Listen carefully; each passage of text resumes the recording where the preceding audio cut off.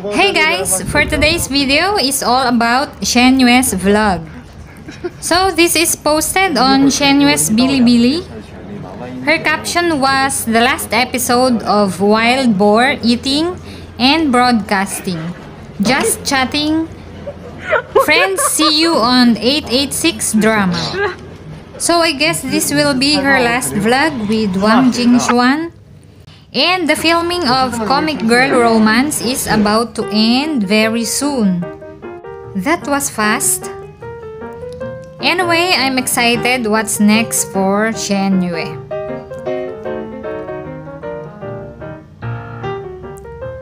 We can see that Yue and Wang Jingxuan is so comfortable with each other because they have the same appetite.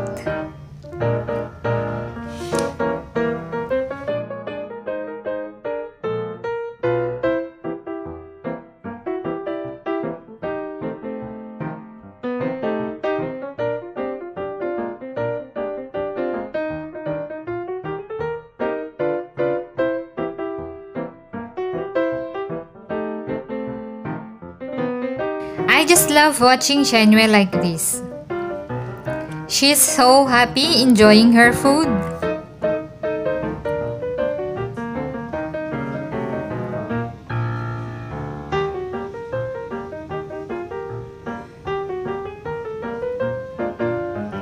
Anyone hungry now? My gosh.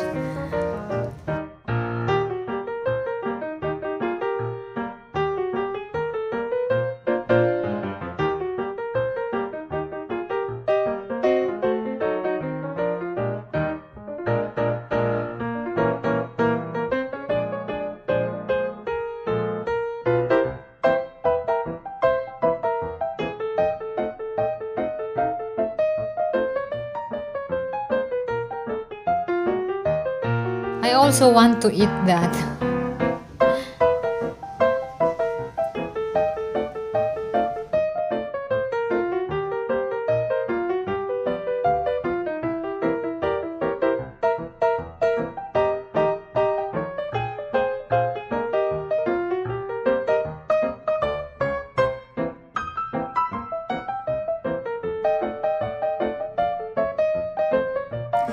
Yue is so natural and just being herself.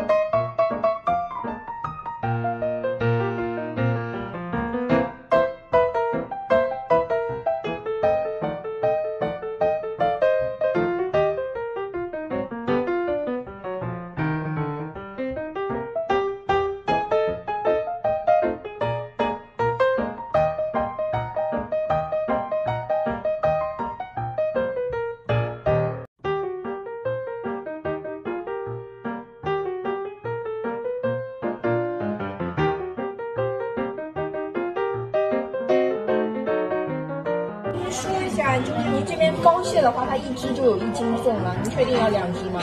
不先要1只吧，要1只。需要1只的。哦，可以，谢谢。1斤是多少？1斤是500克，明白了吗？用你说。我今天出门的话，本来扎了俩那个辫子，后来为什么放下来？怕你觉得我刻意，怕你一上来就说我。不是说我戴个毛线帽你都说我，我就说姐姐，今天9月23号，秋分，你戴了个毛线帽。这是我的路。And that's it, guys. Thank you for watching. Like and subscribe if you haven't yet. 加收马尾。And please hit that bell button for you to be notified every time I drop new videos. 这是开始。 Always stay safe and until next time. Bye.